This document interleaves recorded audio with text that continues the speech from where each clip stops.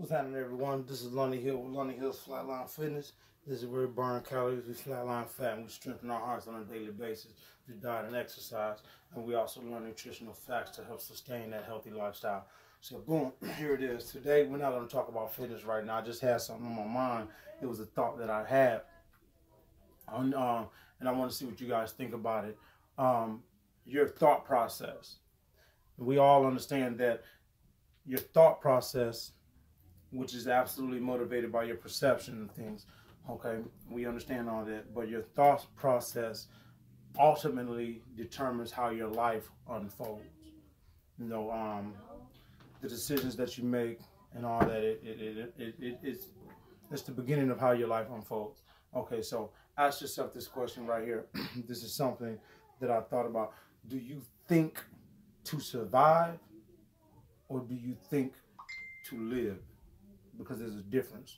You know, let me see if I can explain it right.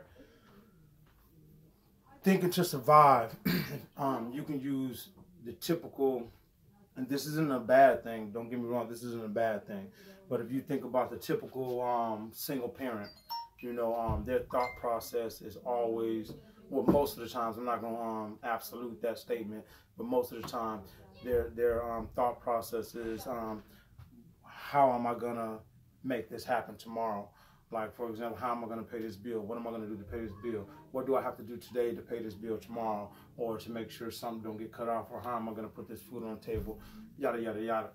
Those are all thoughts of survival, you know, to survive to the next day, to make it happen, you know, as opposed to living.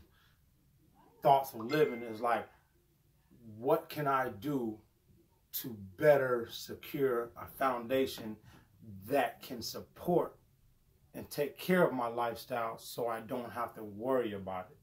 You know what I mean? It's like, for example, we'll talk about from a monetary standpoint, multiple flows of income. You know, that's the way to look at it. Like, you got people who are wealthy, who are rich, you know, are very successful.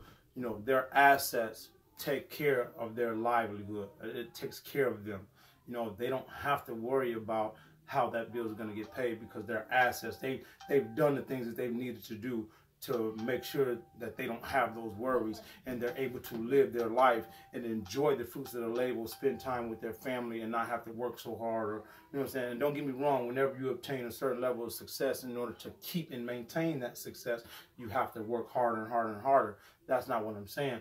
But what I'm saying is, like, they don't have the worries of a survivor. You know what I'm saying? They're living. So is your thought process in a survival mode or a living mode? Think about that. Tell me what y'all think about this.